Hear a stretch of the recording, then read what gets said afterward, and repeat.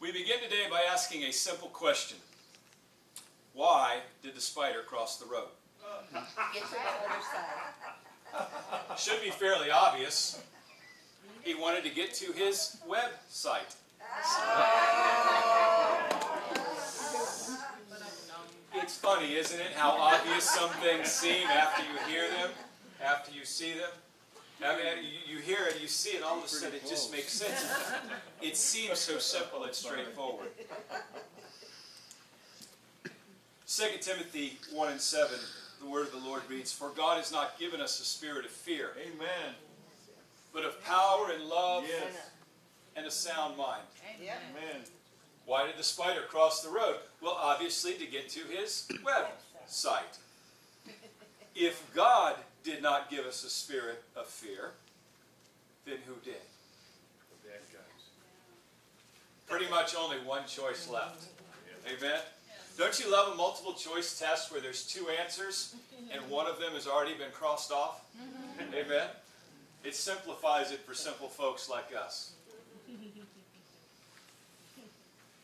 If God did not give us the spirit of fear, the only other place that it could have come from is Satan and his kingdom.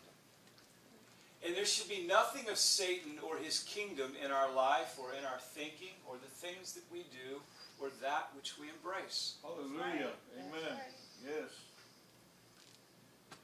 God has not given us the spirit of fear. So why do we see so many Christians so embracing fear? There should be absolutely no place for fear in our lives.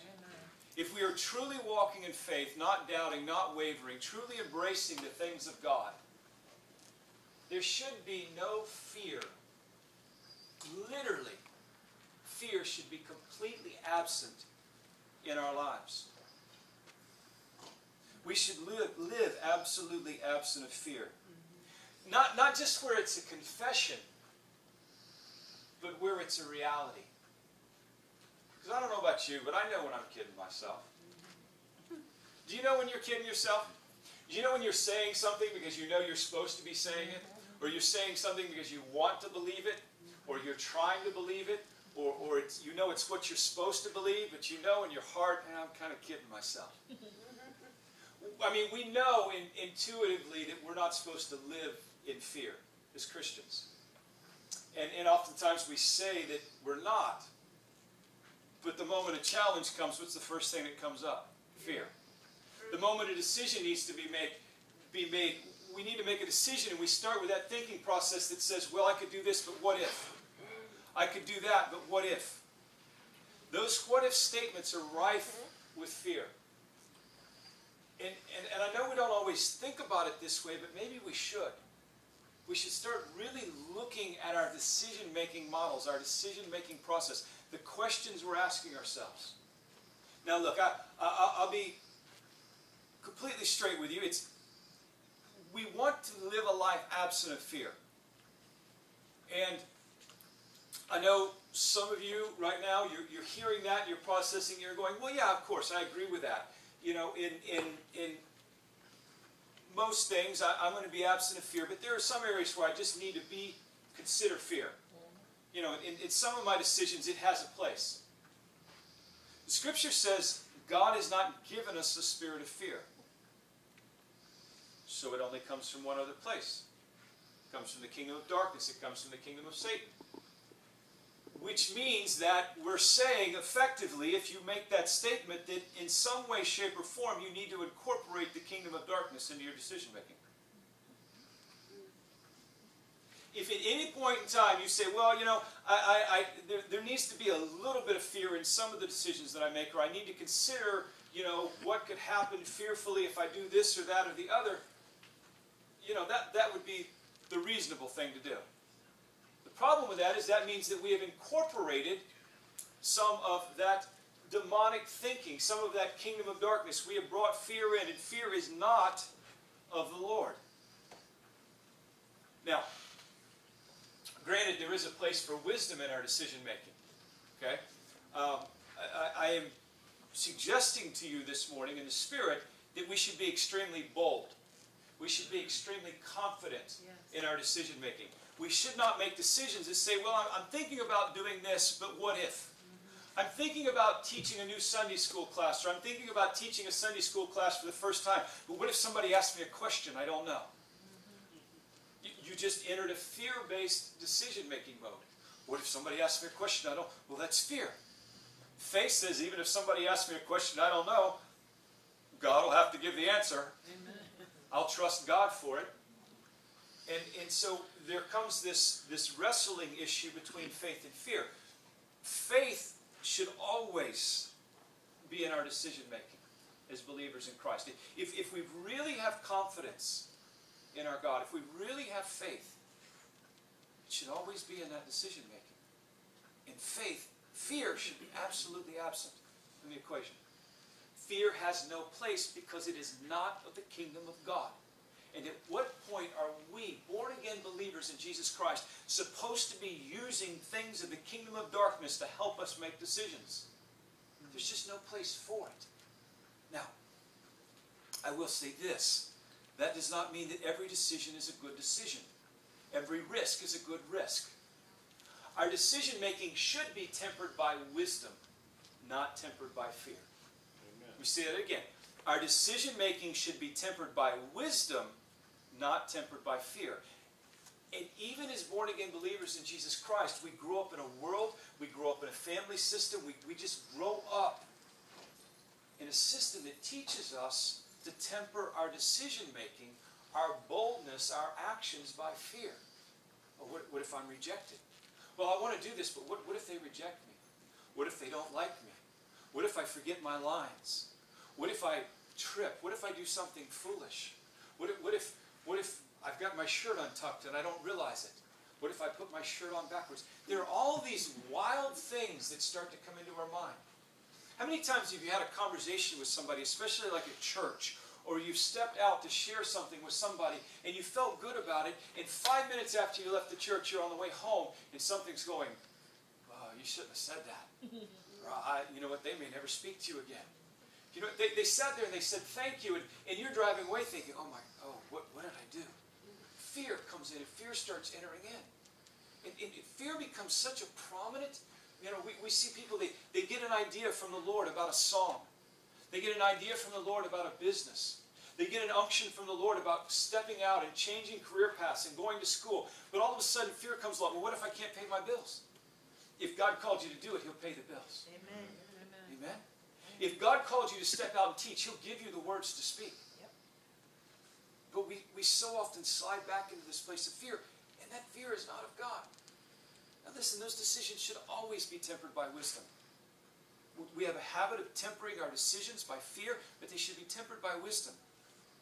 If you suddenly have a creative idea for a new business and you say, you know what, I'm going to take all of my life savings and I'm going to take all of my college savings for my children and I'm going to borrow as much money as I can and I am going to invest in flying cars that run on water that are built completely and entirely out of recycled paper.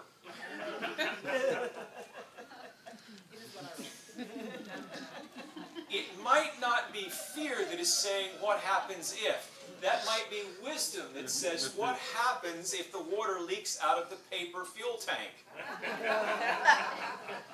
So we temper our decisions with wisdom because wisdom is of God. Wisdom is of the Holy Spirit. Wisdom is the Holy Spirit. Wisdom we should love and cherish. It is more precious than jewels and silver and gold. As born-again believers in Jesus Christ, let us temper our decision-making by wisdom, but not by fear. I am very confident, based upon personal experience, based upon knowing folks, based on ministering with folks, counseling with folks, discipling with folks, just spending time with folks, that we make far too many decisions. Our life is so very much governed by fear. We don't admit it, and we pretend like it's not. And we don't necessarily think about it. We don't necessarily hold ourselves accountable. We don't necessarily do an inventory. Now again, listen,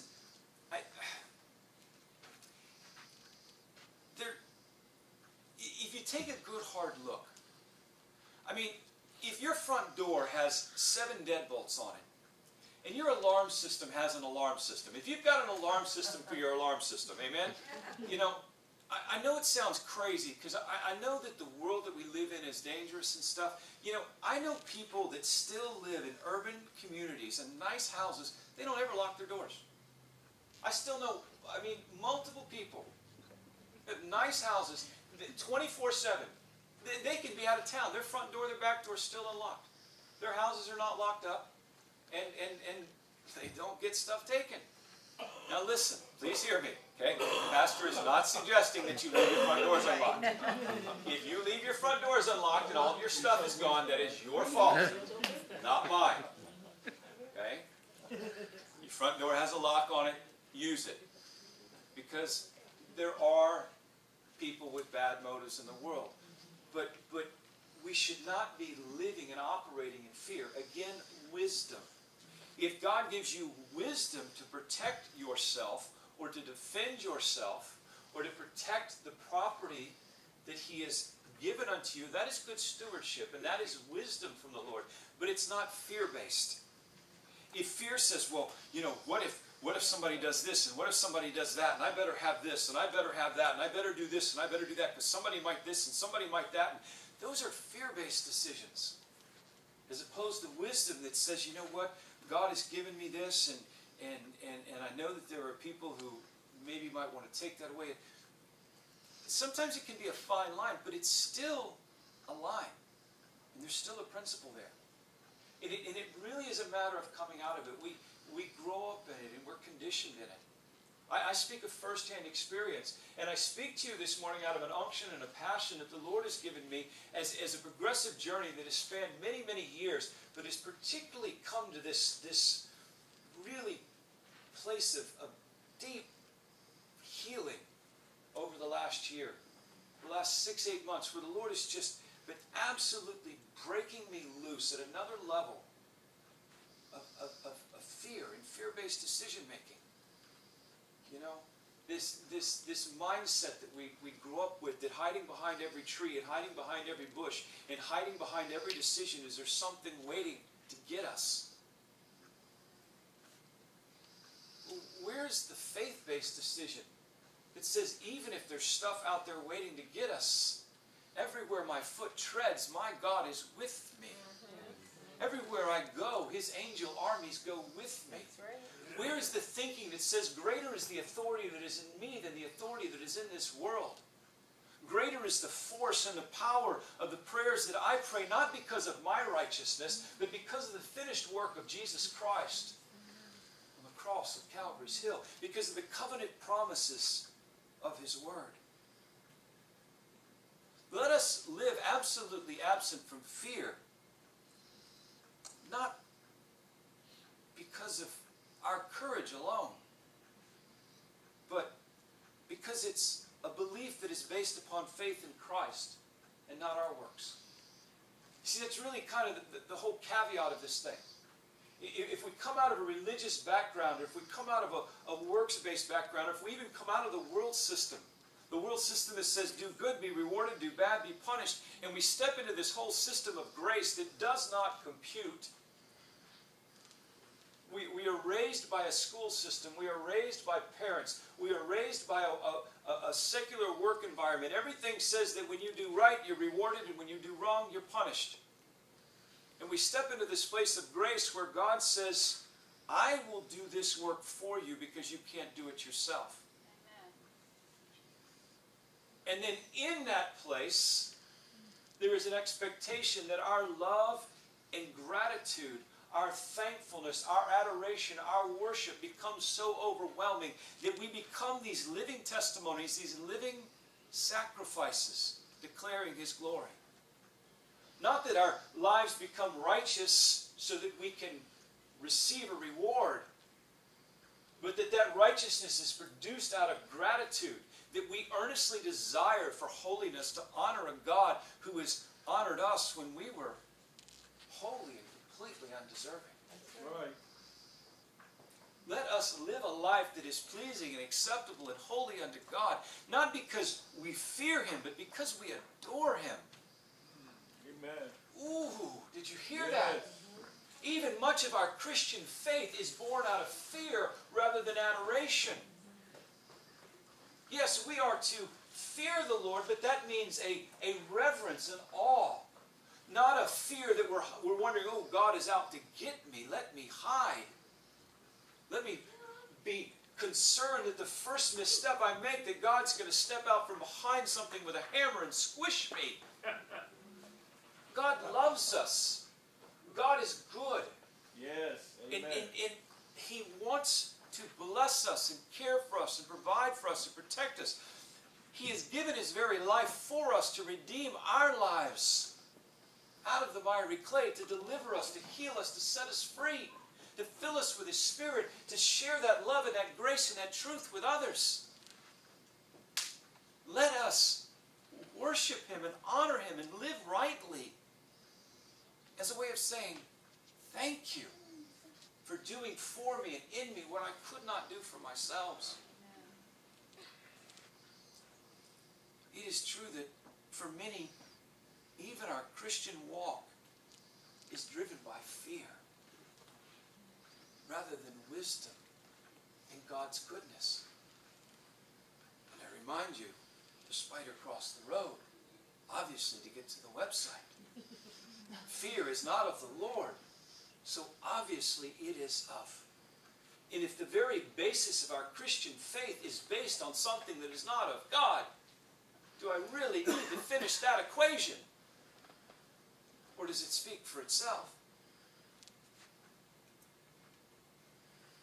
John Wayne is quoted as saying, life is hard.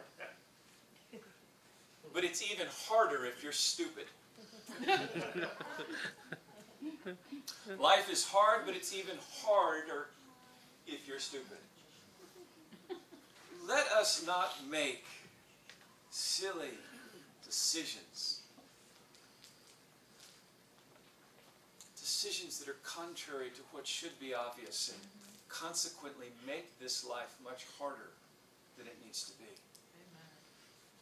The Lord Himself did say that we would have challenges and in situations and circumstances in this life. There's no doubt about that. But let us meet those head on. Let us approach those circumstances with wisdom and faith, confronting, being more than conquerors, being victors, as they say, rather than victims. Let us walk in unashamed faith and boldness. Romans chapter 8, verse 15 in the King James says that we have not received the spirit of bondage again to fear, but we have received the spirit of adoption, whereby we cry, Abba, Father. Father God, personal, Daddy God, some would translate. It really, even Daddy is not an adequate translation. It is an extremely intimate, endearing term, this Abba. But notice what the Scripture says. We have not received the spirit of bondage again to fear. We have been delivered from fear. We were in the kingdom of darkness. We were bound by fear. But when we came out of that kingdom, we were supposed to leave fear there. Fear was not something we were supposed to put back on in the kingdom of Christ. The New Living Translation says it this way. So you have not received a spirit that makes you fearful slaves. Instead, you received God's Spirit when He adopted you as His own children. Now we call Him Abba, Father. He hasn't created us to be fearful slaves, but to be adoring children, sons and daughters who adore our Father. I don't know if you've ever seen a child that fears their parent. You ever been in a store or in a marketplace and seen a child that just absolutely fears their parent? It grieves your heart. Yet we see Christians running around proclaiming God is good, but they fear Him instead of trusting Him. If we really understand how good He is, Hallelujah. hallelujah indeed. Praise God. Amen. This is so absolutely fundamental. It's interesting. We just keep coming back to the beginning of the book of Genesis. it seems wherever we're at in the messages, wherever we're at in the worship, we just keep coming back to the beginning of Genesis. It says in the 3rd chapter of Genesis, in the 10th verse, "And Adam said, I heard thy voice in the garden, and I was afraid, because I was uncovered, I was naked, I was exposed, and I hid myself. I heard thy voice, Lord, and I was afraid." How many times prior to that, all the times that Adam and Eve walked in the garden with God, all of those first chapters of creation and all the interaction that God had, never once do we have an account of Adam saying, "Well, God, I was afraid if I gave it the wrong name, you would squish me. I was afraid, God, if I called the giraffe a rhino, that you would get angry." We never hear Adam expressing, "I was afraid," before the fall. Before Adam and Eve partook of the forbidden fruit, before they partook of the tree which God commanded them not to partake of, before they partook of the tree of the knowledge of good and evil, they already had complete and total revelation of good. There was nothing good for them to gain. They had absolutely everything that there was to have before God. Notice in Genesis 2:25 it says, both Adam and Eve were uncovered. They were naked. Literally, Adam and Eve, by that naked, uncovered, our mind immediately goes to the physical being. But what that means is that they were completely exposed. There was nothing concealed or hidden. There was nothing in their heart, nothing in their mind, nothing in their past, nothing in their present that was concealed from God or anyone else, and they had no shame. They were not ashamed in any way, shape, or form. There is not a person in this room, myself included, there is not a person who is listening to this recording on the internet or anywhere else that does not have something that has happened in your life that has the potential to cause you shame. You have thought things, done things, we have said things that we wish that we hadn't. There is not one of us that would want to stand here on this platform and recount every single detail of our life before our peers. Not one of us. Because every one of us would run and hide. Adam and Eve stood before God and all of creation, and everything in their life was completely and totally revealed, exposed, and there was no shame in them. Because they had not partaken of the tree of the knowledge of evil and shame, guilt and fear. There was no fear in their life. We were created by God to walk with God with absolutely no fear. Completely and totally absent of fear. Fear did not exist in their lives, and as born-again believers in Jesus Christ, redeemed to that pre-Adamic fall state, there should be no fear in our lives. Praise God. Hallelujah. Amen. Perhaps you didn't hear that. Let me say it again. Amen. There should be no fear in our lives as born-again believers who truly trust in the most supreme authority in all of creation and believe that He is behind us, believe that He is with us, believe that He is for us. Praise God. Hallelujah. Thank you, Lord. Hallelujah. Yet the moment they partook of that tree of the knowledge of evil and fear and disease and death and sickness, Adam's response was, "I heard your voice, God, and I hid. I was afraid of my salvation.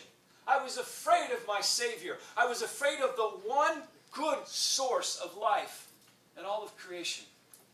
What a lie perpetrated by the enemy. The one source of life is the one that Adam feared. Didn't fear the serpent. Oh, about stupid. He didn't seem to fear his wife at that point.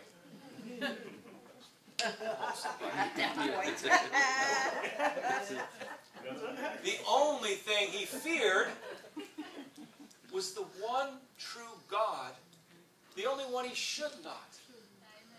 Amen. His source of life and help. Matthew chapter 10, verse 28. The Lord says, "Fear not them which kill the body, but are not able to kill the soul. Rather fear," meaning reverence, "Him which is able to destroy both soul and body in hell." We should fear no man. Death should hold no grip on us. I know that's a bizarre statement to make. But as born-again believers, we should have absolutely no fear of death. Amen? I'm not suggesting you go bungee jumping without double checking the cords. Again, wisdom should temper every decision. But we should not be making decisions based upon the fear of dying. And we make so many decisions. Take a look in your mailbox sometime soon. Watch your TV. How many pieces of marketing come into your lives that play on your fear of death? How much of our economy is built around playing on people's fear of death? You're going to probably ruin your day, but none of us is going to live forever in this body on this earth. That's right. Hallelujah. Hallelujah, right? Especially some of you, that body's starting to sag, or it's starting to swell, or it's getting lumpy or bumpy or spotted or whatever. The hair's falling out of it and it's growing in other places it never used to grow, and you're thinking, well, Lord, it's about time to refine this thing.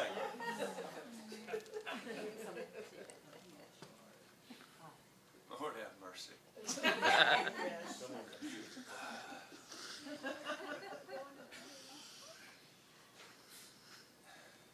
Listen, again, wisdom, stewardship. Should we take care of this body? Absolutely.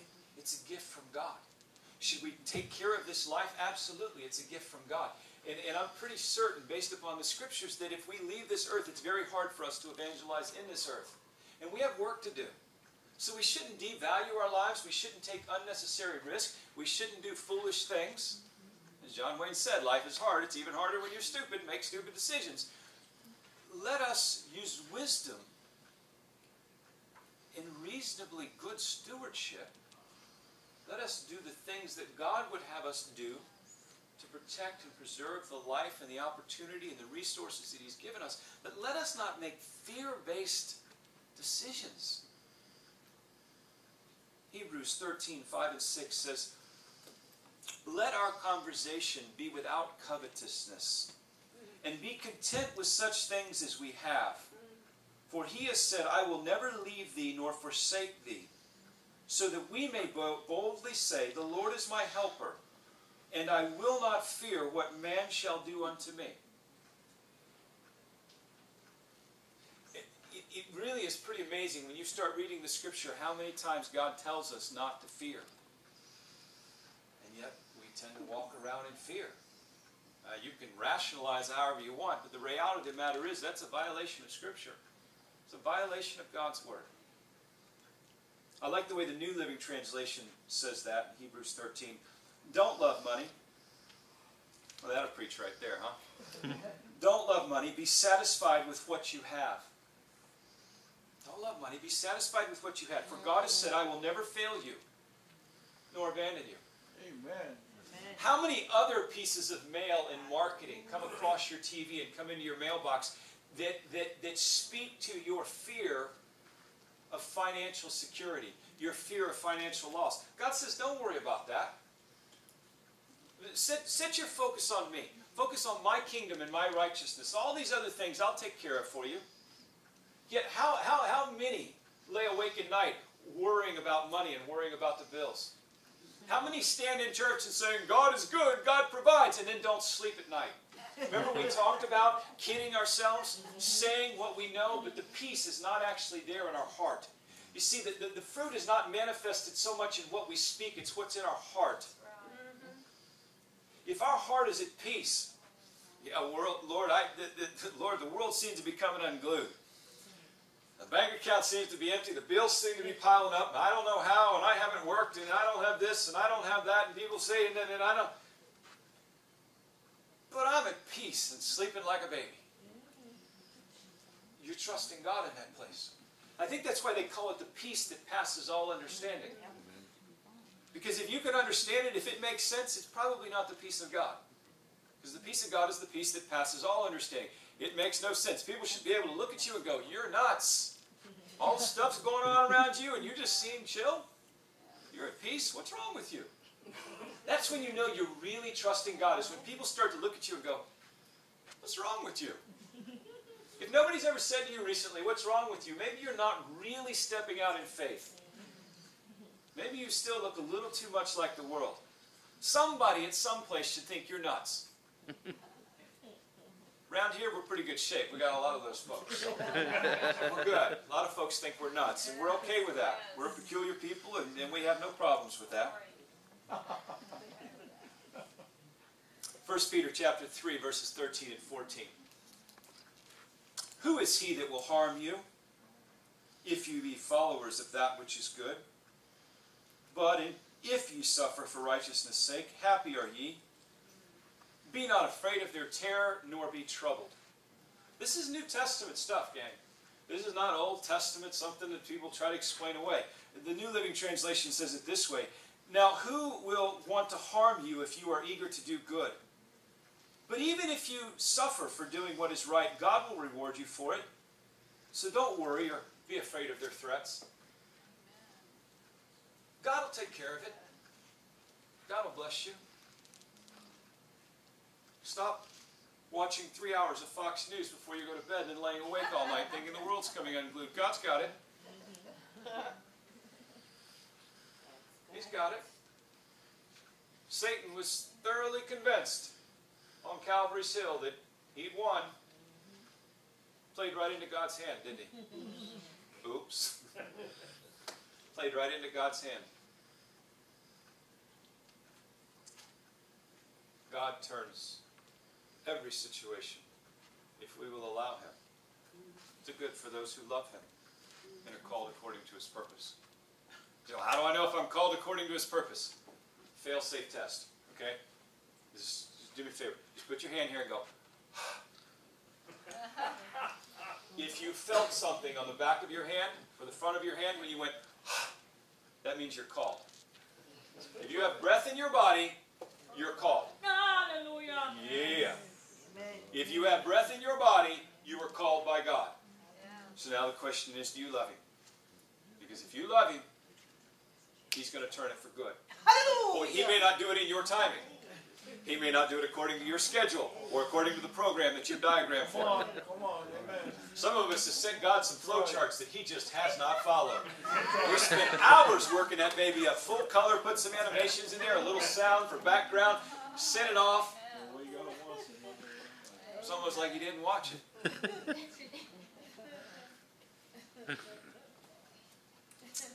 1 John chapter 4, verse 18, very, very familiar passage, and this is where we'll conclude today. It says simply this in the King James, there is no fear in love. But perfect love casts out all fear, because fear hath torment. Amen. He that feareth is not made perfect in love. Yes. Never again, one of those great religious words, made perfect. Doesn't mean that we're perfect, we never sin again. It just means that we're made complete. When we're completed in faith, in love, meaning him. When the love of God, God is love, when God comes to dwell in here and there's a fullness of the manifestation, a completeness of the revelation of how good he really is. That's really, and I know I'm paraphrasing and I'm generalizing, but it's really what the Scripture is saying. When we really have a revelation of the goodness of God that becomes a rhema, living revelation inside of us of how good he is, we're not going to fear anything. Amen. We're just not going to fear the news, the banker, the doctor, or even the person sitting next to us. The New Living Translation says it this way: such love has no fear, because perfect love expels all fear. Let us remember at this moment that fear is the opposite of love. I know traditionally we think, or we've been taught, that hate is the opposite of love. Hate is not the opposite of love. Hate is the symptom of fear. People hate because they fear. Hate is a symptom. Fear is the root. The opposite of love is fear. The Bible doesn't say that perfect love casts out all hate. The Bible says perfect love casts out all fear. Amen. People hate because they fear. They fear that actually someone is better than them. They fear that somebody's going to take something away from them. They fear that somebody's going to reject them, that somebody has something that they don't have, that this, that, the other, that they're going to lose something. They fear the unknown. People fear the unknown, so they hate the unknown. I don't understand that culture. I don't understand people that live that way. I don't understand them, so I hate them. They build walls. They build prejudice, foolishness. Such love has no fear, because perfect love expels all fear. If we are afraid, it is for fear of punishment, and this shows that we have not fully experienced His perfect love. If we are still fearing, walking around in fear, it means that we haven't fully understood the goodness and the love of God. And it really is that simple. This is such a simple accountability test today. It's a test we don't like because many of us still have fear, and we want to believe that we really understand and know how good God is. We want to believe that we really believe how much God loves us. And we even profess that we know how good God is and how much He loves us, yet the litmus test says we still have fear in our lives, which means the Word of God says we still don't yet know. There's still learning for us to do. Either that or the Word of God is not really completely true, or it's not really completely relevant, or some other silliness. Such love has no fear, because perfect love expels all fear. If we are afraid, it is for fear of punishment, and this shows that we've not fully understood, experienced the perfect and complete knowledge of the Lord Jesus Christ. I want to read it to you now in the Message. We're actually going to read 17 and 18. And this is really kind of a global summation of what we've discussed today in two simple verses. I know that the Message is a paraphrase. It's okay. Nobody's going to hell just because we read the Message Bible today. It's all right. It's just a paraphrase. It's just expressing God's heart in a different language, in a different way. God is love. That's right. When we take up permanent residence in a life of love, we live in God and God lives in us. This way, love has the run of the house. It becomes at home and mature in us so that we're free of worry on Judgment Day. Our standing in the world is identical with Christ. There is no room in love for fear. Well-formed love banishes fear. Since fear is crippling, a fearful life, a fear of death, a fear of judgment, is a life that's not yet fully formed in love. Praise God. Those are remarkably powerful words. Amen. Pastor, amen. I'm going to reread that last part again, and we'll let that sink in. Amen. Our standing in the world is identical with Christ. There is no room in love for fear. Well-formed love banishes fear. Since fear is crippling. Look at your neighbor and say, fear is crippling. Fear is crippling. Stay away from it. Fear is crippling. Banish it from our lives. Let us banish it from our ministry. Let us banish it from our decision-making. Fear cripples our decision-making. Fear cripples our witness. Fear cripples our evangelism. Fear cripples our giving. You ever got an impulse from God to send money somewhere to feed some people? To send money somewhere to give people some water? To send money somewhere to fund Bibles or to fund a church? And you've had a sudden unction, you thought, no, that was just a ridiculous impulse because I can't even pay my bill. You just made a fear-based decision not to trust God, who gave us all the money to start with, that He'll send more if we send it where He said. We just missed an opportunity because we were crippled by fear. Crippled. Fear is crippling. A fearful life, a life that fears death, that is fear of judgment, is not one yet fully formed in God. But let us allow love to have the run of the house.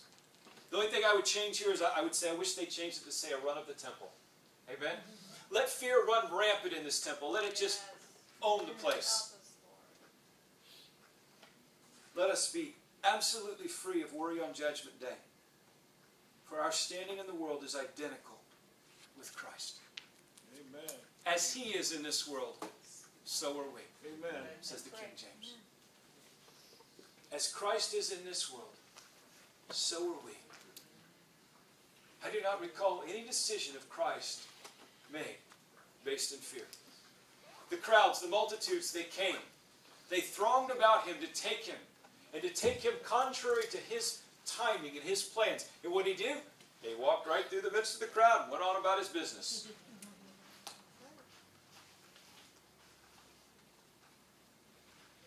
The IRS calls. Do you all of a sudden forget your Christian faith and reassess all your priorities and go back to work and leave church? Or do you say, my God is bigger than the IRS? When power bill's late, do you panic? One more little litmus test and we're done.